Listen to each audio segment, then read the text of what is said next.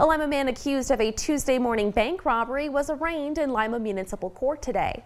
36-year-old Brandon Allen Sr. is facing a felony 2 charge of robbery after police say he was identified as the suspect of a robbery at Union Bank on Bellefontaine Avenue earlier this week.